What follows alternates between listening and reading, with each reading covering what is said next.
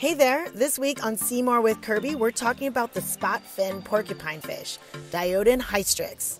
This species can be found in tropical and temperate waters around the world.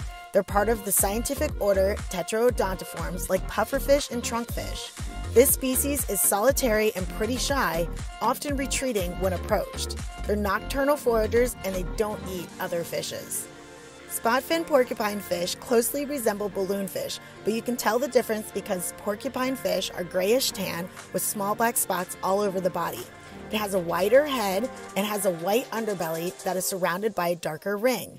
This species got its common name from the spines on its body. When it's not threatened, the spines lay flat along the body. But when it is threatened, this fish will take in water and inflate, making the spines stick out like a porcupine. When there is no longer a threat, it uses muscles along its abdomen to push the water back out through the mouth. Much like the trunkfish, it secretes tetrodotoxin, a neurotoxin, and is considered poisonous for consumption.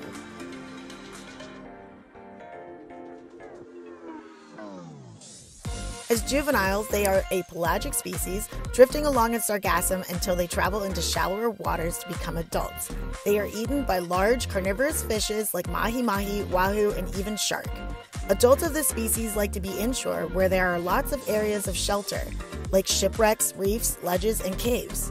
They love reefs because they can live in the holes and crevices, which is hard to believe when you see how big they can grow. But as you can see, they can fit into small areas and still be able to move around. They can do this because of their fin placement.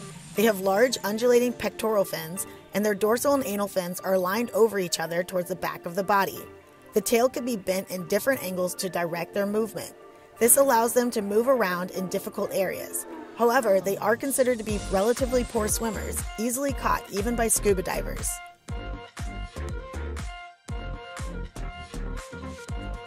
The scientific family name Diodontidae means two teeth, which is an accurate description of this fish. It has teeth which are fused together into a single unit on both the top and bottom jaws.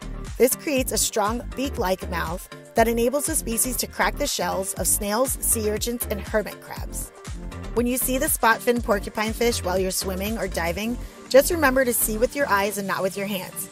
Keep adventuring and see you next time on See More with Curby.